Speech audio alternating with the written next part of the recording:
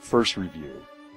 Do not take if you even remotely care about your GPA. Nice guy, very smart, but completely ineffective as a professor. So I guess the implication is that the criteria for whether you're effective or not is the impact on your GPA. Should I keep going? Professor Neslick is funny, clearly very smart, but spends more time talking about gambling than teaching the material. If you are not a pre-med student, by absolutely no means should you take this course. Professor Crystal is difficult, snarky, and extremely unhelpful. A funny guy, but class could seem a little tedious at times when he would run out of material for the day, but refused to let us out early. Well, I never. The first day of class, he scared me a little because he comes off as pretty intense. Intense? Really? You guys are in here filming me. I'm not intense. His monotonous tone is a recipe for an 80-minute nap. Half of the time, I don't understand him.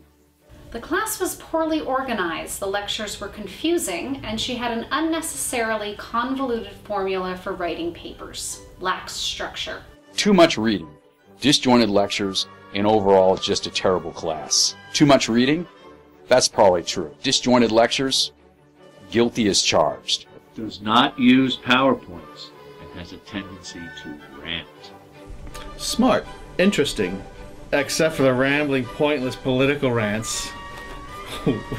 Well, what do you expect? I'm a rambling, pointless political person. Crystal fills me with dread.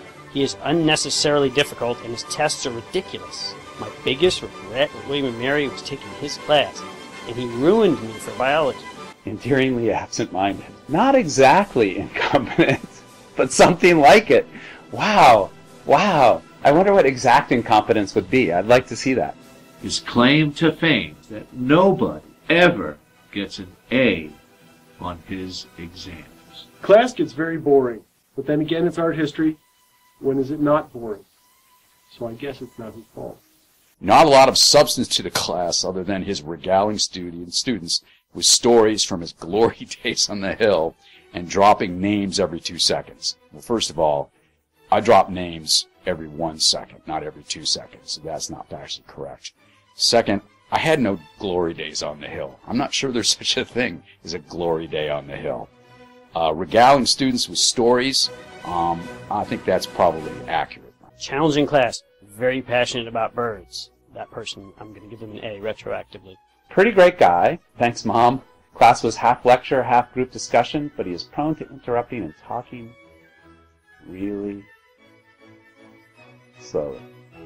Somehow he made tales of mythical beasts and ancient orgies boring. You may do well, but only in spite of her teaching style. He'd show up, give a rambling and convoluted lecture for 3 hours, then forget to even grade assignments. Completely one of those Chris Matthews inside the Beltway know-it-all types.